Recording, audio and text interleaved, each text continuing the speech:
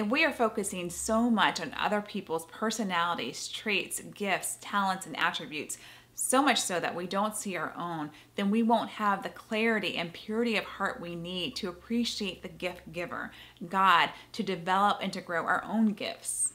Hey everyone, I'm dqclarke, and this is your weekly Bible study parable on why you shouldn't compare yourselves to others. Each week I present a parable to you guys on a biblical topic or life principle. We talk about the meaning, the interpretation, and how it can apply to your life. Let's get started. So, the parable. A wonderful and loving father gave his two daughters two very special, very precious, unique gifts one day. Both daughters got very beautiful, very ornate, one-of-a-kind music boxes. There were not two like it anywhere in the world. They were very rare, very special, and specifically handcrafted for that particular daughter. The two daughters were excited to receive their gifts. They each ran to their rooms to open their gifts. They were to bring their music boxes to dinner that night to show the other family members and guests. When they found out they were music boxes, they absolutely adored them. They studied and loved every single unique detail about their boxes. One daughter's box was small and delicate, a lot like her. It was hand-painted in beautiful pinks, yellows, golds, and creams. It had the smallest details and tiniest curved carvings. It was light in her hand and absolutely breathtaking to behold. She loved and appreciated it very much.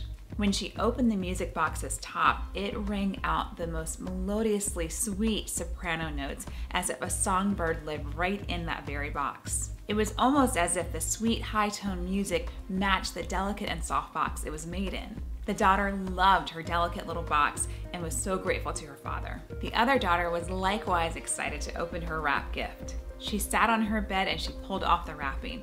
What she found was absolutely beautiful as well. She lifted a very beautiful, sturdy, and strong music box out of the wrapping, a lot like her. It felt like it was made of solid oak and had some weight to it. It was hand-painted in deep, beautiful blues, silvers, purples, and blacks. It had the most robust details and beautiful, wide, round curves and carvings. It was heavy in her hand like no one would be able to miss it, and it was absolutely breathtaking to behold. She loved it and appreciated it and her father so much. When she opened the music box's top, it belted out the most melodiously deep, soothing alto and tenor sounds. It was almost as if a screeched owl or a barred owl lived right in that very box. The sound would resonate and soothe. It was like the deep, beautiful sounds matched the box that it was made in. The daughter was very grateful to her father and loved her gift. Later that evening, both daughters brought their music boxes to dinner to show the other family members and guests. They were so excited to share their music boxes. They were both so proud. When they got to dinner, the daughters wanted to show each other their music boxes first. They were excited. The daughter with the lighter colored box showed her sister all of the beautiful and ornate details, the small curves and lines, and then she opened the top of the box and let the beautiful high-pitched soprano notes sing out for her sister to hear. The daughter with the deeper colored box was upset, but she tried not to let it show. Her sister's box was light and delicate and sweet and dainty. Compared to that box, her own box seemed like a mammoth of a dark blob that brought everything down, not lifted it up. Her box didn't seem strong and sturdy and deep and soothing anymore. It seemed big and bulky and in the way and noisy. She was now embarrassed to show her box compared to her sister's sweet little dainty box. When the sister with the lighter colored box asked to see the other sister's box, the other sister declined. Better to save it for later. Better to preserve the music. The father and the other guests all came in for dinner. The father asked his daughters to show their respective music boxes to the family members and guests. The first daughter did delightfully, and everyone oohed and awed over her small, delicate, light, and sweet box. The music that rang from her box was encouraging and inspiring, and unbeknownst to her, but known by the father, the music was also healing. There were some in the room who suffered from depression, but when she played her music box, the music actually brought encouragement and cured them. The father explained this to everyone after her song played. When he asked the other daughter to show and to play her music box, she was still so embarrassed and uncomfortable to show it. She didn't want to. She was sure that the others would like her sister's music box better than hers. But her father insisted, so she brought it out, and to her surprise, everyone oohed and awed over her box too. They loved her box, but she couldn't see why compared to her sisters, so she didn't believe them. And when she went to open the box to play that now annoying music, nothing happened. "Figures, it's ugly and broken," she said out loud. But her father corrected her. "It's neither ugly nor broken," he said. "It's more beautiful than you believe, and the music only works if you see the beauty in the box. If you don't appreciate the beauty of the box, it won't play for you." The girls went to bed that night, and the daughter with the deeper colored box thought about what her father said to her. She looked at her box again. You know, it was quite beautiful. It was peaceful to look at, welcoming, and secure. She was sorry she disliked her box and compared it to her sister's. In fact, she loved it. She went to bed holding it that night as she slept. The next night at dinner, the fathers asked his daughters to play their music boxes again. The first did, and the same thing happened. People were encouraged and inspired by the sweet, high-toned soprano notes. When the second daughter came forward, she presented her box as well. As she went to lift the top, she expected it not to work again, but she was wrong. This time, it belted out the most deeply soothing and satisfying tenor and alto notes. Everyone, including her sister, loved the box and loved the music. And to her surprise, those in the room who had been dealing with anxiety and worry were soothed, comforted, and cured. The father smiled at both his daughters, pleased. So, the interpretation. So in this parable, we have two daughters, two sisters, and they represent each and every one of us in this world.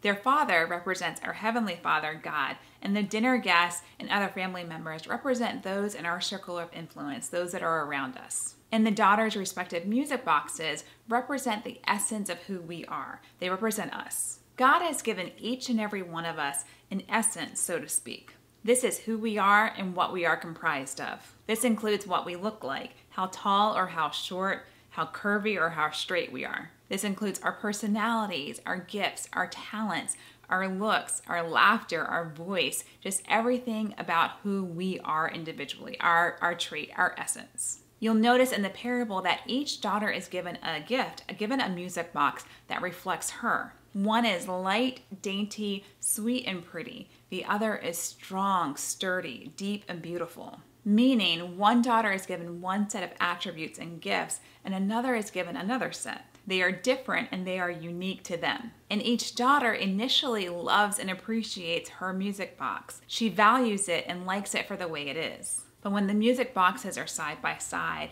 the second daughter starts to compare her music box with her sister's music box and doesn't like and appreciate her music box anymore. At first, when she first gets her music box, she loves and appreciates the individuality of it. But when she puts it next to her sister's, it doesn't seem so individual and unique anymore. It actually seems everything that her sister's box is not. And this, unfortunately, can be the same with us. Many of us would probably like ourselves a whole lot better if there were no other people to compare ourselves with.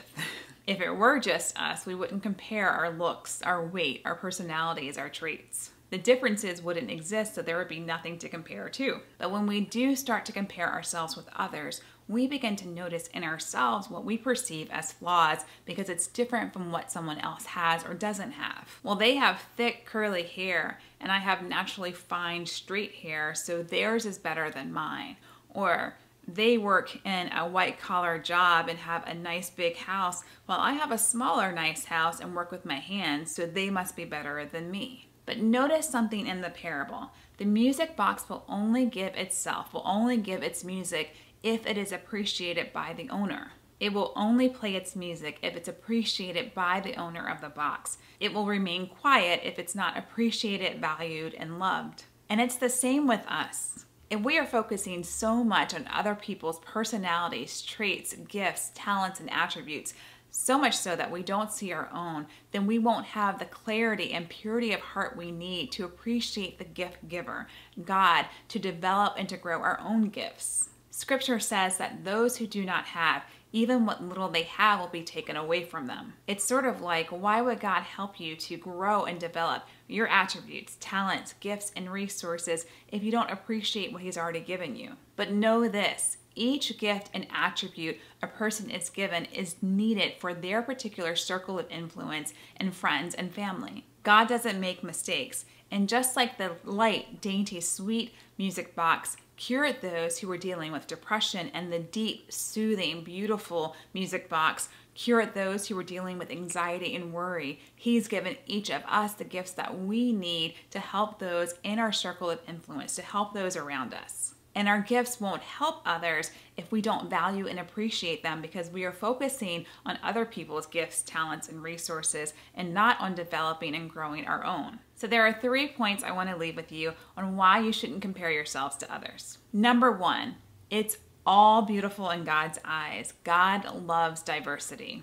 Unfortunately, we live in a world that sets one thing as the standard, and anything that is not like that one thing is seen as less than best or second best. Scripture says that God is no respecter of persons. He doesn't see this as better than that or that as better than this. God made us all. It is God who shaped us and made us. It is God who formed us in our mother's womb. He gave us our hair, our height, our weight, our disposition, our personality, our traits. He gave it to us all. He thinks we're beautiful, and He likes what He put in us. And it's fine to take care of, to grow, to develop, to improve what He's given us. In fact, I believe He wants us to do that, to take good care of ourselves and to appreciate ourselves, but also appreciate the base, appreciate the foundation, because He sees it as His handiwork. He sees us as His handiwork.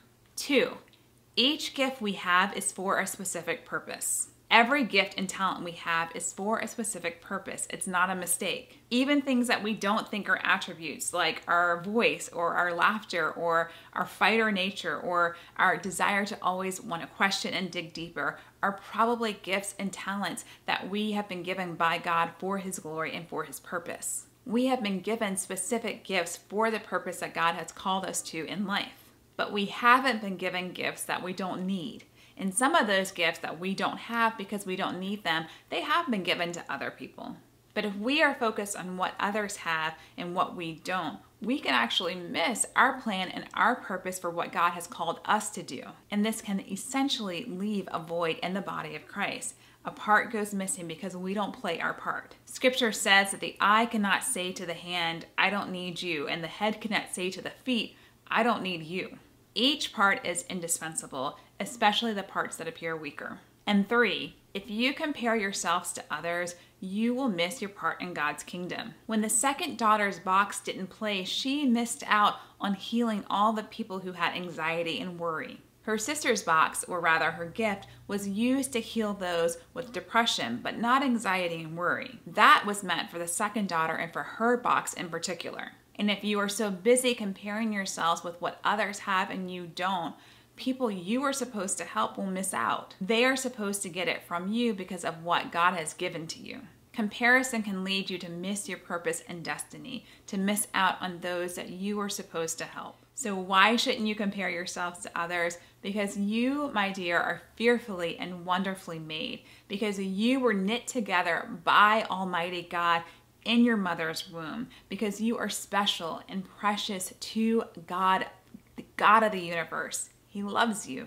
Believe that, appreciate that, love that, and love who God made you to be. And walk with God to carry out His specific plans for you and His purposes for you in life. It was so great spending time with you guys. God is so pleased when we come to Him, when we seek to learn more about Him, when we spend time with Him. He loves that. He loves us, and He loves taking us higher. He loves helping us to grow and to learn. If you enjoyed the content of this video, please subscribe to my channel. We do this every single week. I present a parable on a biblical topic or life principle. We talk about the meaning, the interpretation, and how it can apply to your life. And thank you as always for giving this video a thumbs up, and leave me a comment down below. I'd love to hear your thoughts about the video, or if you have ideas for parables you'd like me to write in the future, leave those in the comments as well. Thanks so much for watching, guys. Have an amazing week. God loves you just the way you are. God bless you. I'll see you next time.